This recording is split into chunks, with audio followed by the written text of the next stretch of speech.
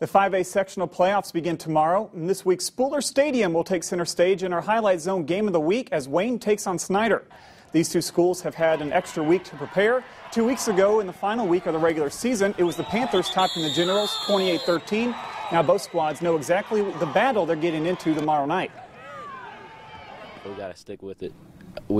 Towards the end, we weren't playing as hard as we could, and I definitely think we could play harder. We're going to have to deal with adversity better than what we did last time we played them. You know, whether a touchdown gets called back or, you know, whether something happens that we don't like. You know, from the top down, we have to deal with it better. You know, it's going to be a raucous crowd. I'm sure it's going to be a playoff environment, and we got to be able to deal with it. We have to be able to match that intensity. I think we did that at periods of the time in the first game, but not at other periods of time. And so, you know, we have to do a good job of matching how hard they play and continue that at a consistent level throughout the game. Snider has won 6 straight sectional championships. This game kicks off tomorrow at 7 tomorrow.